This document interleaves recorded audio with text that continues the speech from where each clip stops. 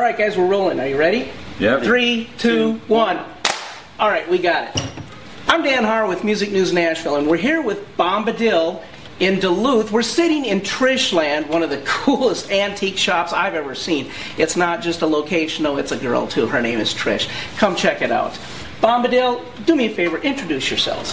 Hello, my name's Daniel. I play the bass and sing. Hello, my name is James. I play the drum set and sing. I'm Stuart. I play the piano and sing.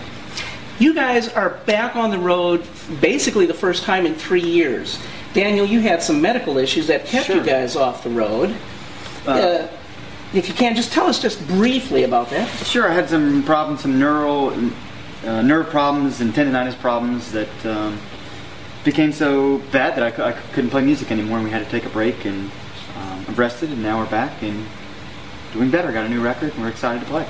During that time, I guess during your recuperation time, were you writing songs for the new record? Sure, we never really stopped writing songs. Actually, we put out a record while we weren't on tour, while we weren't playing during hiatus, and those were the songs that we were writing during our break. We were constantly writing stuff during that time. Now, are you all part of the songwriting process for the album? Do you all sit down and say, okay, I'm going to contribute this, or hey, I got this great idea? Sure. Bombadil is 3 songwriters. Daniel and Stuart write songs. We also have a 4th member, Brian, who doesn't tour with us, and I handle the recording and production of the songs. So, and we all kind of produce it together. So we all work on each other's songs a lot. And you're all multi-instrumental. Yes, pretty much. Working on it. Working on it. Continuing education. It always is, isn't it? You learn so much on the road. Mm-hmm. So, Metrics of Affection. That's the title of the new album, due out in July? Yes, sir. Mm-hmm. All right. I like to ask bands, what are some of your most favorite memories from the road? Everybody has both those, man, this was the greatest thing we've ever done, and some people have those, oh my God, this was the horror story. I want to hear a little bit of each if you can. And we'll start start right here. Okay, once we passed a car that was on fire. That was exciting for me. But did you stop and help put it out? No, we didn't. I did, I pulled out my flip phone and I called 911. But we were kind of deliberating on what do you do when your car is on fire. Like, do you stop? Because then the fire, like, just goes straight up, but if you're driving, it shoots out the back. So. Oh, they were driving doing it? It was. I didn't know they were on high speed. Oh my gosh! Yeah. No, they were dragging something that had like caused sparks and flame. Oh jeez. Okay.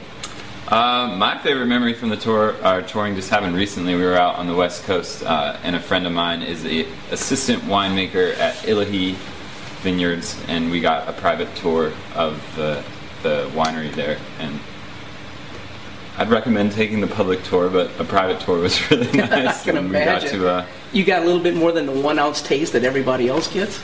Right, and got to try a little bit more variety of things that weren't quite ready yet, which was a lot of fun. And my friend is super knowledgeable, and it's in a beautiful location. It was a beautiful day. I was stationed by Napa when I was in the Navy, and I will say this on camera, it's a cheap drunk for sailors. It really is. It's great. And now your story. Sure. Today's been a great day. We stopped at Lake Hartwell on the South Carolina-Georgia border and jumped in the water. Had a wonderful swim. Dried off on the picnic benches, and then came on this way down to Duluth. Now, you guys aren't from that far away. You're up in North Carolina. That's right. That's right. Are any of your hometown fans following you down here? Do you have a good fan base out there, a good grounded fan base? You know, it's growing in some markets. It's great in other markets. I think it's probably like any band. It really varies town to town. Definitely, I think North Carolina expats form the basis of many of our fan base in different towns. Atlanta in particular. And we have a good number of people who come. You know, Atlanta's one of the biggest cities in the South, so it draws people from everywhere. Now, one of the things I keep reading about you is a cross between the Kinks and the Beatles. So this is sort of like a very unique, phenomenal type of music that you guys are playing. A lot of it's 60s, almost 60s type bass. What draws you to that type of music versus, say, today's alt-indie type genre? I don't know. Maybe it's a subconscious thing. I don't know if you can always dictate what kind of melodies are going to come out. I think we all grew up listening to a lot of that 60s stuff, but I love really songs from every genre and every decade. Right now I'm listening to a lot of old country from the 50s and pop radio, so go Taylor Swift. Yeah. If you guys had your ideal touring band that you could go out on tour with, whether it would be they open for you or you open for them, who would it be? Alive or dead, too, it doesn't matter. I guess this is going to be edited, right? No, not at all. This is going to run straight. Oh, no. I mean, it's hard to turn away from Led Zeppelin. Oh, yes. Not really, yeah. Being very creative past that. Oh, yeah. That would be nice. How about you guys? Man, you really just did I it put up you on the with spot there, yeah, didn't I? with Led Zeppelin. I would love to open for Paul McCartney, actually, which is kind of a stretch. Let's see. Maybe more realistic, I'd love to open shows for Dr. Dog. I think they're a great live band, and I could watch them every night, which is an aspect of touring with someone that shouldn't overlook. So. And Daniel? Yeah, I'd like to open for Mozart or something like that. Oh, yeah, see, there you go, there you go. Okay, so the question then is, you've named some bands. If I were to go to your car right now and find out who's the CD in your car player, who would I find?